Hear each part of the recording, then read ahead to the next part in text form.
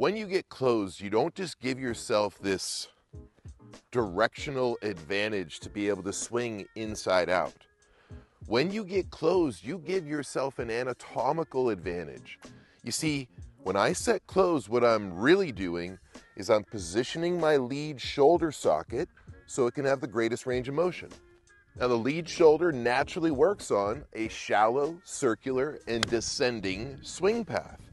So it's kind of this beautiful thing where not only do you get this directional advantage of obviously just setting your body closed, which is going to influence more of an inside-out swing path, you're actually gaining access to your lead arm.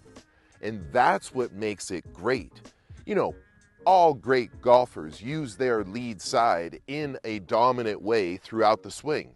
That's just how it works. That's why the glove's on the lead hand. So when you set closed, as much as you're gaining this directional swing path advantage, you're also turning on your lead side so your lead side can do what your lead side does, which is swing on a shallow, circular, and descending swing path.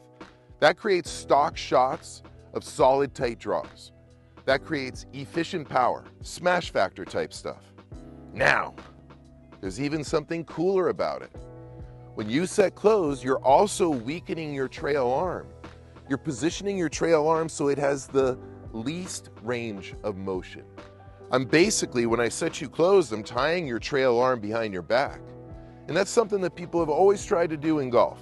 They're always trying to get their trail arm out of the swing, but then they're always trying to use their trail arm.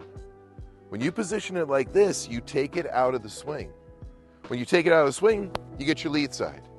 You put your weight on your lead foot, you have a shallow, circular, and descending swing path. Resulting shot, solid, tight draws. So when you look at me in this closed position, don't just think of it as I'm aiming off to the right. I'm actually just gaining access to my lead arm. And my lead arm doesn't swing out this way. It swings like this. This is how the shoulder socket works. This is all geometry of the anatomy here. Well, what does that produce?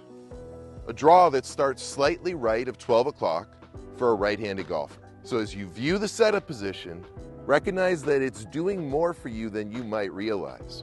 Commit to it, stay still, and let it show you what it can do.